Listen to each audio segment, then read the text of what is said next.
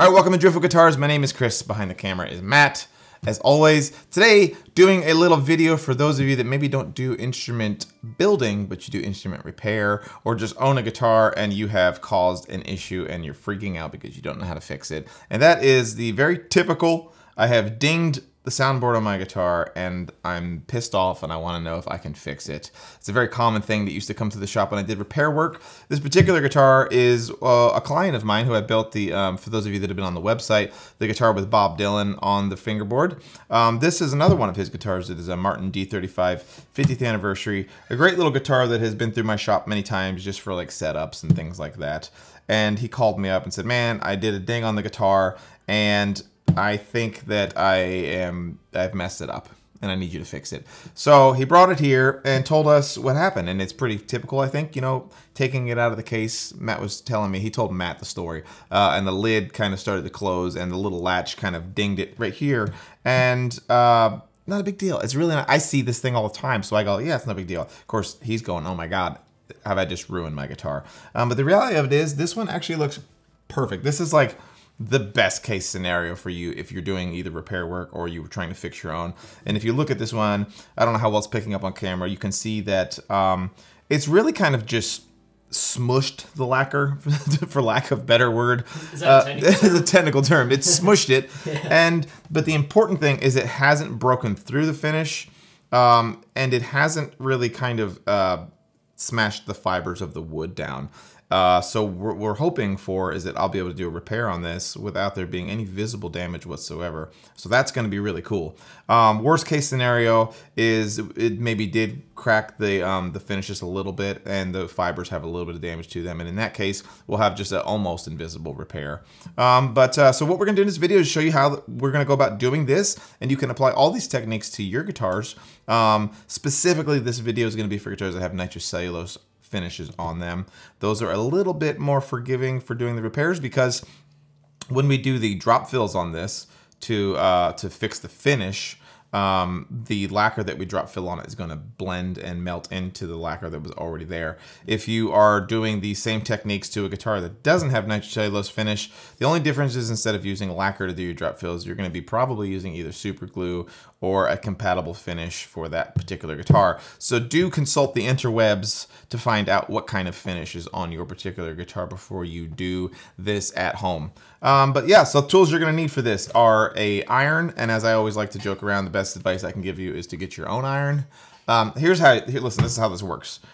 You go to Bed Bath & Beyond, say, here in the States, and you buy your wife or your spouse just a really nice iron, like a BA iron, and you'd be like, look, honey, I bought you this iron as a gift because I love you so much. And then you take said old iron and it becomes your shop iron. And then you don't get yelled at for it. No harm, no foul. No harm, no foul. And you've done a good thing, right? You've gotten your wife or your spouse a nice gift. A spray bottle with some water inside of it. And for me, I like to either use like a terry cloth, microfiber cloth, or these are the Scott brand shop rags, shop towels. They're like just really high, like heavy duty paper towels essentially. So what we're gonna do is we're gonna begin steaming this out. We've had this iron on for about 5-10 minutes now. It's nice and hot, and we need to start trying to steam this out. This is one of those unknowns. How much are we gonna be able to do of the steam out removal on here? Best thing for you to do is to try to tackle a repair like this immediately after the dent happens. So if you're trying to do this to your own personal guitar, like if you've got some time, try to do this right away because you're going to get better results on a really fresh dent because there's still memory in the wood. And when you go to steam it out, it's going to be a lot quicker to respond to it. In this particular case, this is probably a few weeks old, so who knows how well it's going to do. What we're going to do is apply a little bit of water to this shop rag. What I like to do is just apply it kind of to the corner. Of course, my spray bottles. I swear to God, this never happens. We're going to apply some water to the corner there, and I'm going to apply just a drop of water to the spot where we're going to do the repair. Mind you, we need to be careful that we don't melt the lacquer. You're probably going to get a little bit of softening of the lacquer on this particular finish, but we just want to be very mindful of it. Not to, you just want to stick the iron on there and just let it cook, because you're going to burn the lacquer and you're going to have more troubles than you started out with. You also want to be conscious of where this is happening. If you're doing it on somewhere on the guitar where there's glue joints, you don't want to heat it up for too long, because you don't want to soften up the glue and then create even bigger problems. So what I like to do is get that iron nice and hot to the point where when you apply water to it, you immediately get a steam off. That's the level of heat that you want, for lack of giving you a temperature range. Once it steams off like that, you're good to go. So using this iron just on the tip, just the tip, we are gonna, I'm not even putting any pressure on it right now. I am just touching it enough that we're getting steam. And I'm gonna keep lifting it off and checking.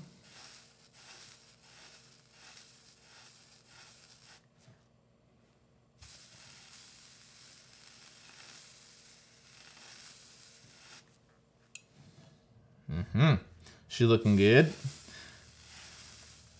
What tends to happen is you end up kind of almost getting like an imprint in the lacquer of like the actual fibers from the paper towel or the cloth that you're using. It seems to be working really, really well.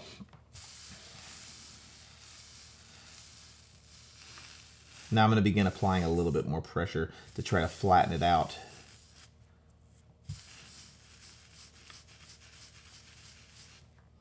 Dude, this is coming out good. We might not even need to do much of a drop fill on this. Nice. That's one thing I do miss about doing instrument repairs, is that like every single job is completely different. And I used to say it was kind of like triage. You just kind of have to use the skills that you have developed over the years and just figure out how you can implement them for that particular repair. I applied a little bit more water because my rag got a little bit dry. You do not want to be doing this without any water, because you can start to really mess up. Your paper towel can actually start to stick to the lacquer, and then that's a whole thing.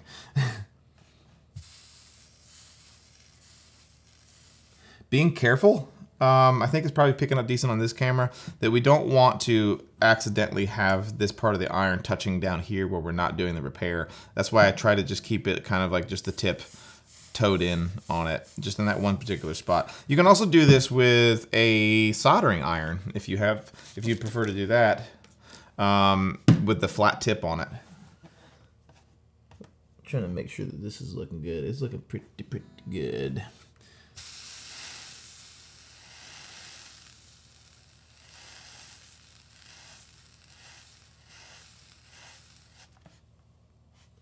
You're going to find that you need to do this multiple times. You saw that I applied it once, and then I'm applying it again. The more and more you do this, the more it starts to even out. You get like diminishing returns on each time that you do it. The first time you do it, that dent's going to lift out a whole bunch, and then it's slowly going to just give you less and less. But keep doing it, and you're going to be surprised at how much better it's going to keep getting.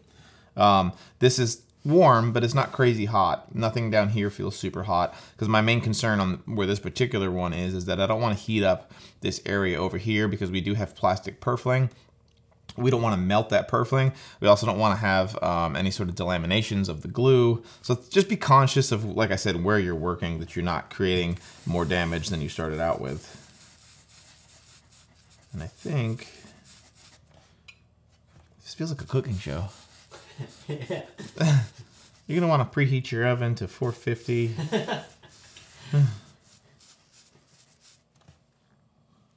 This is looking good. It's weird because like if I catch it in this light, it looks perfect. As I move my head over here, it starts to catch a little bit of white, which I think that is just issues with the lacquer has become delaminated from the actual spruce itself. So I think that I feel really good.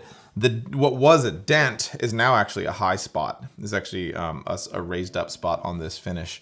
So I think that we're good with the iron. Notice that when I have done feeling for it, I'm feeling with the outside of my hand here. It's just more sensitive to heat, just to make sure you're not getting too hot. I'm gonna move this out of the way. Unplug your iron, don't burn your shop down. Chris Alvarado, 2021. Don't burn your shop down. It just is a hard, fast rule. Don't burn your shop to the ground. What I'm going to do now is I'm going to grab a straight razor with some tape on it, and we are going to begin leveling this out to scrape this down and get it nice and flat. You almost have to cause a little bit of damage to reveal where the actual damage is before you can move forward with it. It feels a little bit destructive, but we really don't know how much of a finish repair we need to do until we kind of scrape back some of that raised up spot that's on the lacquer. Think of it in two ways. We're doing the wood repair first, which is what we just did, and now we need to do the finish repair. So let me grab that razor blade and we will address this. All right, so I'm gonna take just one of these straight razors. These are like the Stanley brand, just straight razors. And then what I tend to do is put a little bit of masking tape on them. And all I do the masking tape for is so that I don't accidentally gouge up the finish on each side of it. And then you're just gonna apply a little bit of bending pressure to it. Oh, the lacquer is soft right there. I'm not even bending it. I'm just slowly knocking that down. Now I'm going to add a little bit of bending pressure to it.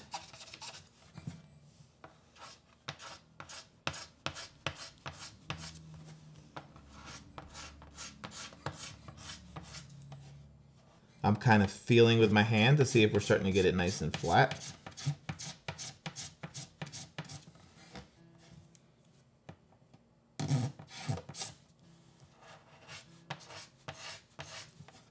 We want to be, there you go. It's one of those jumping razor blades. You want to be careful that you're not getting too thin on this finish. You don't want it to get to the point where, you know, you're getting down to bare wood. That's definitely not something you want to be doing.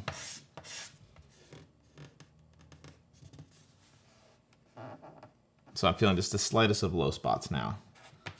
The only thing that's a little bit different here is that I don't know how it's picking up. Matt's kind of running the cameras here. I don't know if you can see that it's a little bit lighter colored right there. Can you tell? Mm-hmm. Okay. Like I said, I think issue there is that we do have some delamination between the lacquer and the wood itself. So what we should be able to do now, I assume, and I can't see it particularly, but I think that there's probably a crack in the lacquer. There should be probably a slight crack in the lacquer, so that when we go to weep in a little bit of lacquer into there, it hopefully will then kind of weep into that crack and just underneath it and fill in that void that we have, and then bring that color back into it, because that's what it looks like to me. It feels nice and flat, and now we're ready to do that drop fill, I think. Another thought that I have, and I'm just thinking out loud as we do this, is that you could possibly even take a razor blade and intentionally chip out that lacquer, and that way you're for sure going to get the new lacquer up underneath it. I think what we'll do is do the drop fill just directly on top of it for now and see if we can get it to wick into it. Maybe I'll thin the lacquer out a little bit with a little bit of lacquer thinner so that we can increase that viscosity. Or reduce. I always get those mixed up. Increase the viscosity. Increase the viscosity. And get it so that it has a capillary effect and really sucks into it. So just those are the kind of things you need to be thinking about. Don't just blindly come into your repair because I said to do it a certain way, because your dent is going to be slightly different than mine and different than everybody else's. So you need to be kind of thinking about the mechanics of how the lacquer is going to interact with the finish, interact with the crack, all of those things. And I have no structural concerns. This is purely at this point just finish repair. So I'm going to mix up a little bit of my my Cardinal nitrocellulose lacquer with a little bit, probably like a 50-50 cut of lacquer thinner, and we will start doing a little bit of a fill on that and see how it looks. Let me get all that stuff out. Okay, so what I've done is I have taken some nitro lacquer, like I said, and cut it almost 50-50 with lacquer thinner. But then I was just kind of thinking as I do this, like, what else do I need to think about? So I've actually added some retarder to this. I talked about the importance of retarder in my video on spraying sunburst, but if you've never worked with retarder and you're spraying lacquer, you need to have it on hand. A little can of it like this from LMI last year. But this is super advantageous for us in this case because what I can do is add retarder to it and really slow down its cure time, which is going to give it that much more time to burn in, melt the lacquer that's already on this guitar, and hopefully bring the color back to it. What I like to use is these little bulbs. yeah, we'll hold it over here. These little bulbs that allow me to just do nice, easy drop fills. Another option that you can do this with is these little drop fill sticks that StewMac sells. I don't use these nearly as much. I don't think I have as much control. So what we're gonna do is I'm gonna suck up a little bit of this. And we are just going to drop fill. I'm trying to get it on top of where that crack is. I'm not even squeezing the bulb. I am literally just kind of spreading it around and letting it wick in. Don't mind my neighbor. And this is, I think that you can get a sense, even just in this little thing that I'm doing, of how much the retarder is going to give us an advantage here. So I'm not seeing it breaking through. I'm seeing it break through where the little slight crack in the finish is, but I'm not seeing it break through where the that light spot is. So what I want to do, it seems a little unorthodox, but I'm going to take my razor blade and I'm actually just going to, there we go. I'm going to run that razor blade right along the lines where the grain is, and I'm actually cracking open that finish. Just where this repair goes. And what we end up with is a nice wicking effect into it.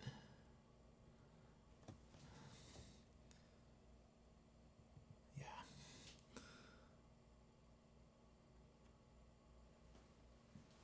And if I hadn't added that retarder to this, we would probably already be at a point where it's starting to set up a little bit and not doing what we want it to do. We want to keep it playing nice with the lacquer that's there. And it is slightly darker than the original lacquer, but that's just kind of part of it.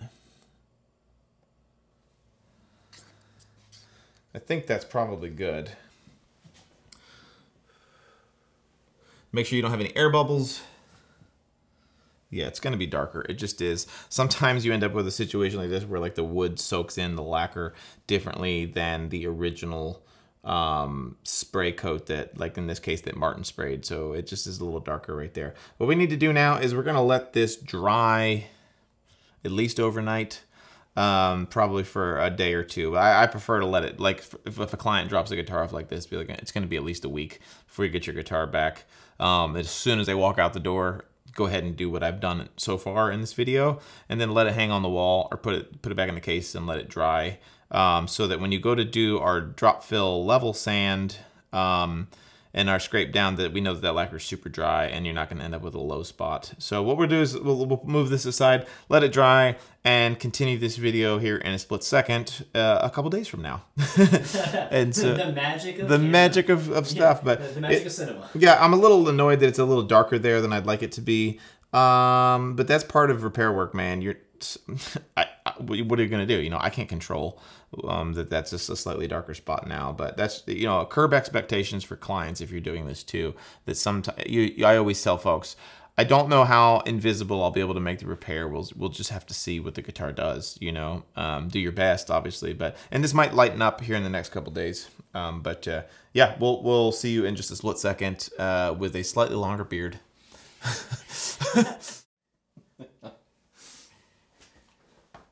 All right, folks, we're back. It's been 6 months. The lacquer is thoroughly dried, and now we're ready to do the level on it. So I just came from the basement, and things look good down there.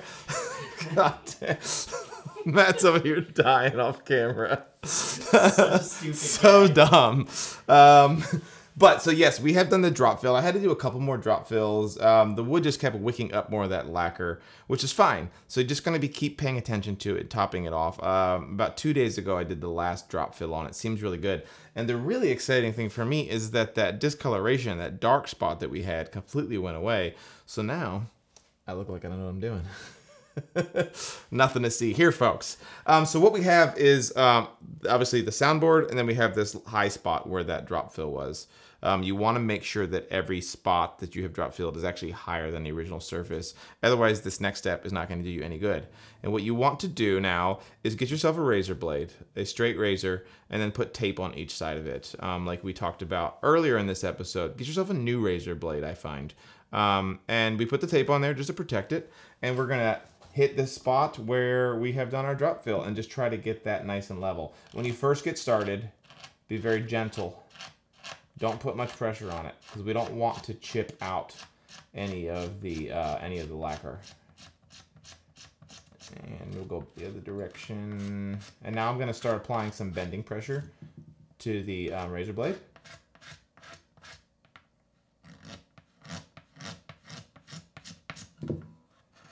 Go a couple of different directions.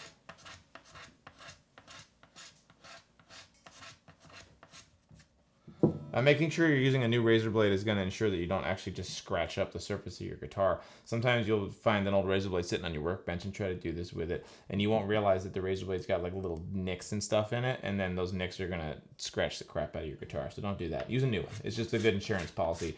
As Matt likes to say, cheap insurance. It's too bad razor blades aren't cheap, otherwise that saying would have some merit.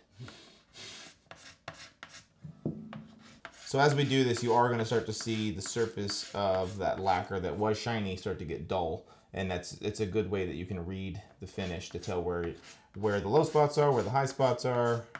And Matt just made a point about what looks like scratches, and yeah, they're small scratches, they are, and we're going to sand those out. But what I'm talking about with like scratches is like some stuff you can't recover from. These are just very small surface level scratches, and it's looking very nice. I'm having to do this like at an awkward angle so we can actually shoot it all on camera.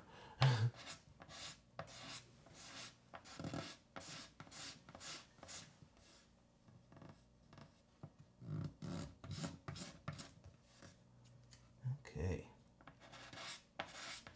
All right. So as you do this, it's going to dull out, and it you can see that the whole thing is completely flat. Now, it feels flat on the razor blade, but I'm running my finger across here, and I can actually feel that there is just a little bit of a low spot inside there. And what that is, and this is pretty common with these drop fills, is we have a spot on here where there was maybe some small air bubbles inside that lacquer, and by scraping off that top layer of the lacquer, we've now revealed the air bubbles. So unfortunately, what that means is I'm gonna need to do one more drop fill on this, and we're just gonna let it sit overnight, and then we'll be able to do another level sand. But if you don't do that now, what you're gonna end up with is buffing out this guitar, doing all the sanding process, and you're gonna end up still having the low spot, and it's gonna be the super visible. So just do it, take your time, do it right. I know that it's super boring and kind of sucks because you're ready to be done with this project, and now you gotta do a drop fill, and it's gotta just sit there, and you're literally watching paint dry. But that's part of the process here if you wanna do this right. So what we're gonna do is, like I said, just get a little bit more lacquer, do the drop fill, and you will see me in another day with a slightly longer beard and even fresher underwear on. Okay, it's been, what, 2 days? Yeah. 2 days since the last one. I have since gotten some overalls. You can't see through here, but Matt's turned me onto these Carhartt overalls, and I'm an overall man now. I've decided, for those of you that don't know, overalls is kind of like, I think, how women must feel wearing like a skirt, because it's very freeing. And I feel great. Better than I have in years. A little sidebar there. So what we did is we added a little bit more lacquer drop fill to this spot that we saw. And I encourage you guys to take the time to do that, because now we are at, I think, about a week from the time that we initially started steaming this out to the time that it's done. So if you really want to do it right and make it as invisible as possible, then you're going to want to take the time. If you're in a pinch and you just want to protect the wood, then you can kind of skip these last few steps where you're really filling it and making it perfect. But I think it's going to be good now. So we're going to keep doing what we already did with our razor blade and just knock that down flat again. So yeah, just like we did in the previous little segment there. I'm just going to kind of start scraping away at it. Hopefully, it looks and feels good. Yeah, what'd you say, Matt? That dog will hunt.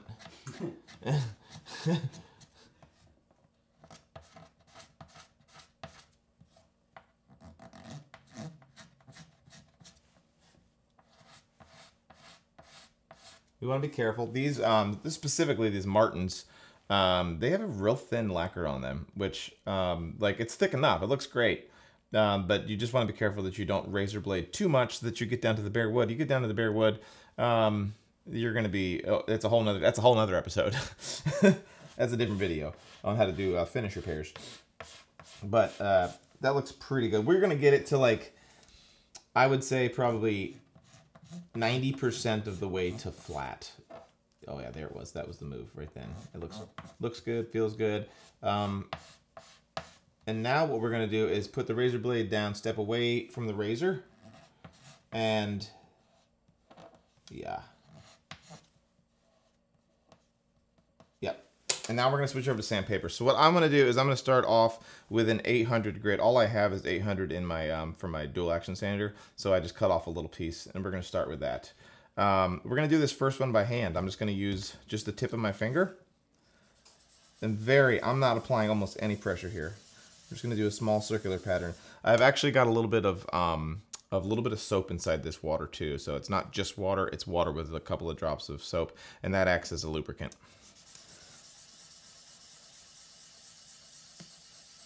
Just a little bit. We're trying to remove those initial scratch marks at this point that we just added to the finish with the razor blade. That's what this 800 grit is doing here.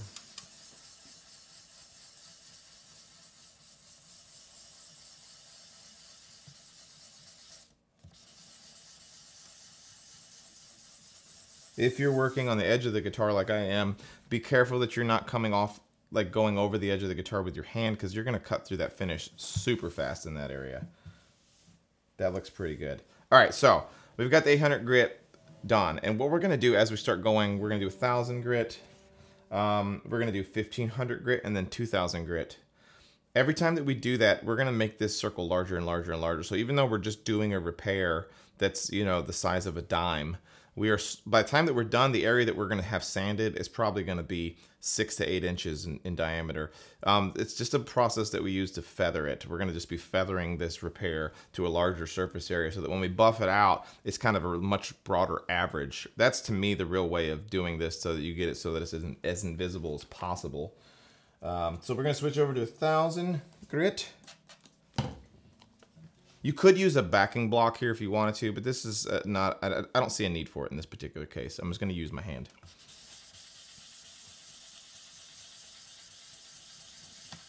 I kind of just have the weight of my hand on it. I'm not pushing at all. That's the hardest thing to convey in these videos, is like how much pressure you're putting down. So I'm slowly kind of getting outside of the area that we started with. Just getting larger and larger. A little bit more water.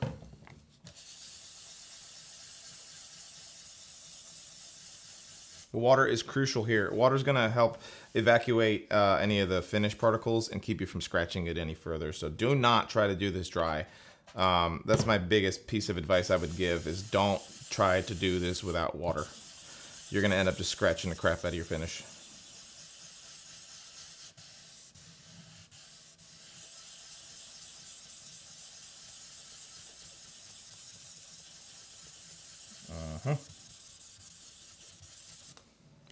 We're going to switch up to 1,500. You would use 1,200 grit here a lot. I don't have any 1,200 grit right now, so that's why we're not doing it. I know some of you guys might be wondering if you've never gotten into woodworking before and you're looking to just be repairing like a ding in your own guitar, where do you get sandpaper like this? Not just particular round stuff, but just square pieces. You can go to like your, here in the States, like Advanced Auto Parts, O'Reilly's. O'Reilly's are the best in my opinion. You're going to go to like to the paint department of an auto parts store. O'Reilly's always has the best paint department, and they have like packets of like 600 grit all the way up to 2,000 grit. And then they have this 3M Trizact sandpaper, which is 3,000 and 5,000 grit. You can get them there at your local store, so you don't even have to go to like a specialty place to get this paper. You're not going to find it at your big box hardware store usually, but usually at auto parts stores is where your best bet is.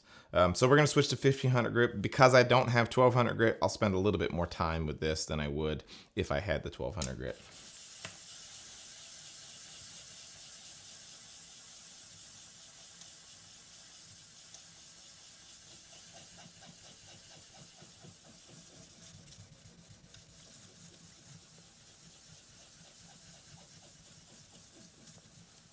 She looking good. On guitars that are of any age, really, if it's more than a couple years old, if it's a lacquer finish, you're gonna have that top's gonna have the little shrink back sections on each grain of spruce. And when you go to do this, it's gonna get perfectly flat again. It'll look a little bit different, but if you give it another couple of months, it's gonna start to shrink back again and look just like the old original finish. So don't worry about that.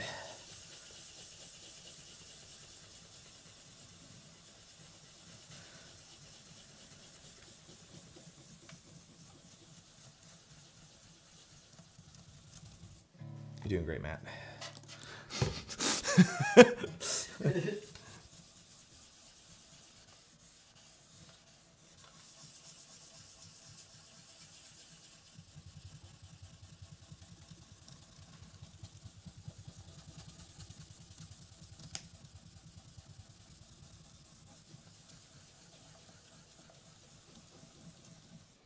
Okay, looks good.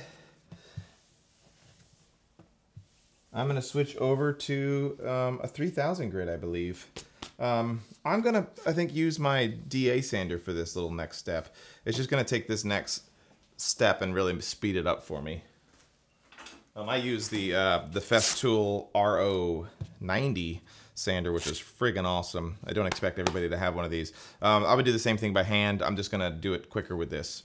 This will be the 3000 grit, the 3M Trizact sandpaper. I'll put links to this particular paper in the description on this video as well. So we're gonna use water as well on this, nothing different.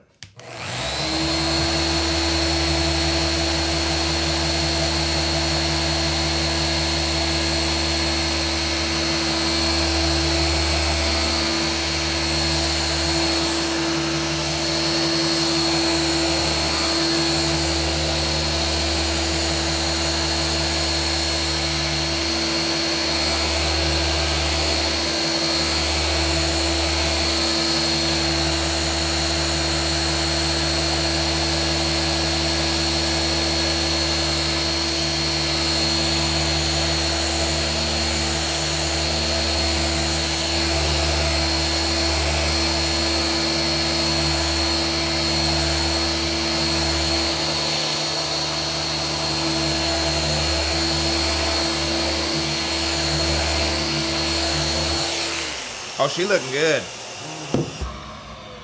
Hey, before I even get to wiping that off, remember we have a repair that's the size of a dime. But in the end, I ended up doing a section of the guitar that's 12 inches, like in size. So that's how, as I've started sanding, we got larger and larger and larger. It's the best way to ensure that you get as invisible of a repair as possible. A lot of times at this point, what I'll do is, this works out for us because we have video lighting set up over here, but this is called glancing light. I'll close one eye. I'll get to right where I can see a nice glare on here. Close one eye and then look at it. And that's going to really tell you whether or not you have any scratches in that spot. And it looks really good to me.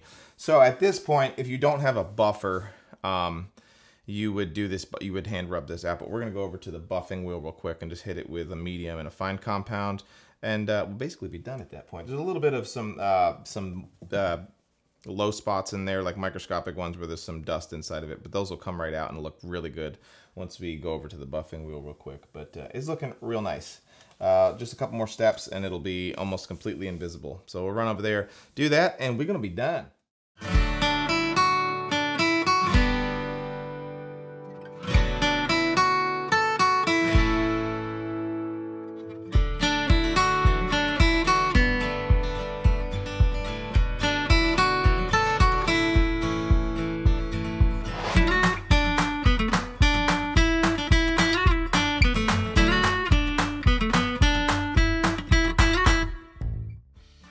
Alright, you guys saw me do the quick buff out on my buffing wheel. Nothing special there. We used a medium compound and then a fine compound using the Minzerna dry compounds. For those of you that don't have a big buffing wheel, and I assume most of you probably don't, you can go, same thing when you're at, at the auto parts store. You can get like a medium, a fine, and then like a swirl remover wet polishing compound, and either use an automotive buffer or you can just do the whole thing by hand and you just hand rub it.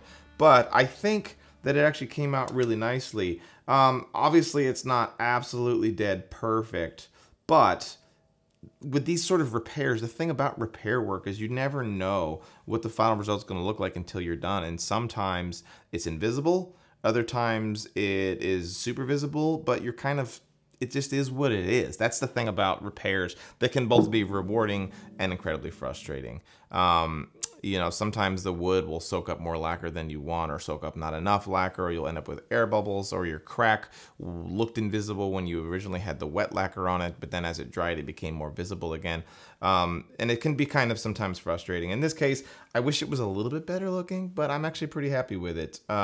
You know, I always tell my clients when they bring a guitar in that I can't guarantee that it's going to be completely like new again. And, you know, they shouldn't expect that it's going to look new again, because it's not new anymore. Now you've got damage that you're having to recover from.